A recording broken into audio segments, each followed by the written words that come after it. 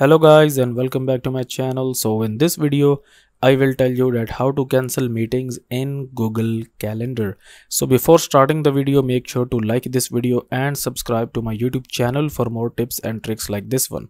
So here we have this event which is a trip. So let's suppose that for some reasons I have to cancel this trip. So how I can basically do this, I will just click on this event here and then I will click on this edit event option here, and here you can see that we have two persons here. The first one is myself and the second one is my friend.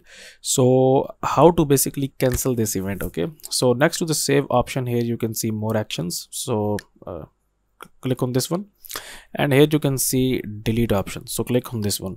Now if you have added basically someone in your calendar here, then it will basically ask from you that would you like to send cancellation emails to these guests. So you can basically write an optional message here like this one, like sorry, we have to cancel this trip, and then you will click on send. And when you click on send, then the cancellation email will be sent to all of the guests that are added in your event, and they will get to know that you have cancelled this event.